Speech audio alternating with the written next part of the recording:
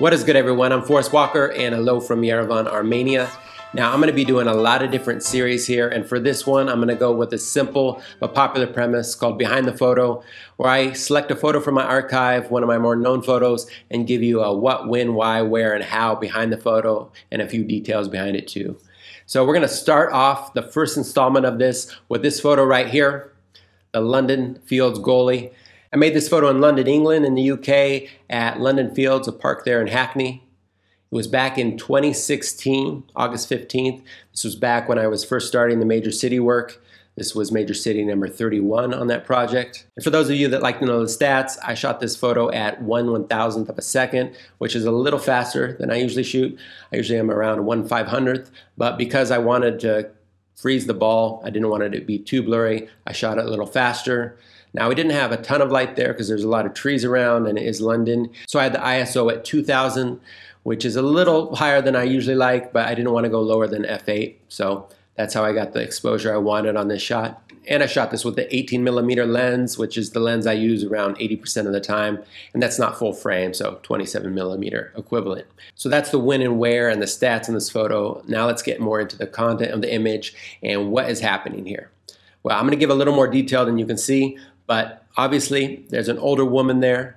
She looks like she's probably grandma age. She has a long floral dress there, gray hair, sandals, and she's in a full goalie stance there, playing soccer or football, depending where you're from. And that soccer ball is frozen right there in front of her head. But that ball is obviously going to go right past her as her eyes aren't even set on it, and her stance is in a completely different direction.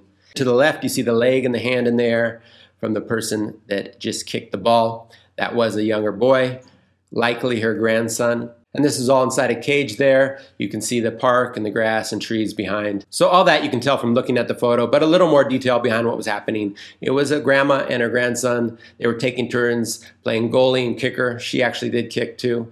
And it was just a really fun scene. Now, how I made this photo? Well, I was in Hackney in London. I was covering London there on the major city work, and it was towards the end of my trip there. I had really liked Hackney when I had been there previously. It has a lot of character, and I also liked London Fields, the huge park there. And so I decided to go back, and I photographed around Hackney, and then I went to London Fields, but it was much more quiet on this day.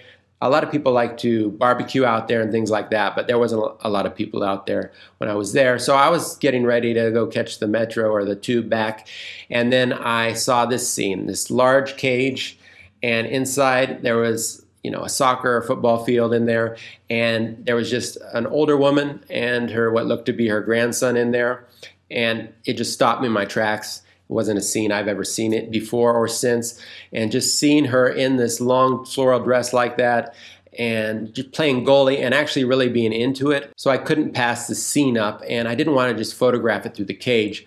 So I had to get in there, but I knew if I went in there, no one else was in there. How was I going to be able to take at least a somewhat of a candid photo of this happening? On this project, one of my main focuses was to make sure everything was completely unposed, where I didn't even talk to the people before. I wanted to be as natural as possible. For other projects and for other photographers, it is sometimes nice to interact first and then maybe wait until you can get somewhat of a candid shot. But I wanted it to be as candid as possible. I have no problem interacting with people or strangers, but even once you interact, I still feel like you lose some of that candid nature in the photo. So I just went right into the gated door, went right up and started taking photos. I smiled, of course, but other than that, I didn't say anything. And she did look over, and I think she said something to her grandson. I guess he thinks this is interesting or something like that. And that was it. So once I just went in there, approached confidently but friendly, that's all it really took. And then I just started took quite a few photos in there because they were taking turns where she was kicking too, which I got a couple good photos of that. But the thing was, when she was kicking, the boy who was playing the goalie, he was on center stage and he was the focus of the photo. And nothing against him, but she was just much more interesting and unique to me. So I preferred her playing goalie, facing the camera and being the focus of the photo. So I took a lot more shots of this scene. And because I had the opportunity to take multiple photos, I tried different angles and doing different things. I tried putting him more in the scene, but I didn't like his back. And I also thought it took away from her. But I didn't want to lose him completely. And I wanted it to be a moment, but I still wanted it to be a little bit of mystery there and a little humorous and fun. So I took this shot where his legs and his arm were just in there.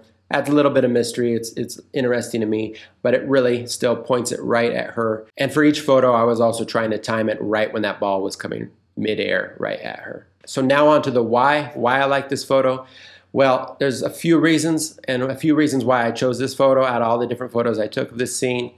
Number one, I really like her stance there, and I really like the placement of the ball being right in front of her face, but not overlapping it. So it brings focus to both the ball and her face, and then you see her eyes there are not looking at the ball at all. Even though she's in that stance, her eyes and her stance are focused on a completely different direction. So that adds some humor to me because you know that ball is about to go right by her. There was a couple other photos that I liked her too, where she actually was making a stronger play on the ball and she had more expression in the face, but it still lost the stance and the humor of it for me a little bit.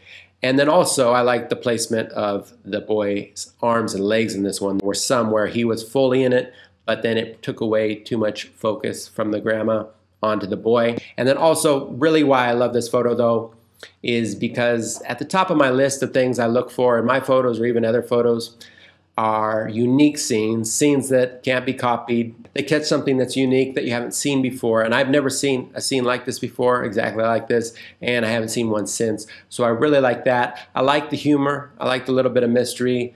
It's a fun scene for me, but also there's a little bit of a moment there. There's family. There's a lot of different things going on in this photo.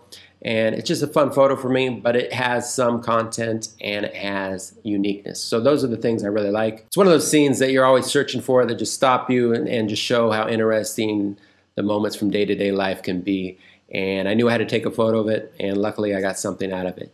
So that's all about that photo. Some people asked me if she ever stopped any of the goals, and she did have a couple saves. So that brings us to the end of the first Behind the Photo. I'm gonna do more of these, so you can check them out on Patreon, link below. But any specific photos you want to have me do on Behind the Photo, just tell me.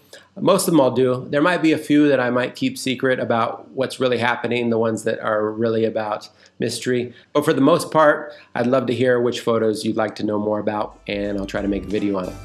So thanks for watching, and I'll see you next video. Cheers.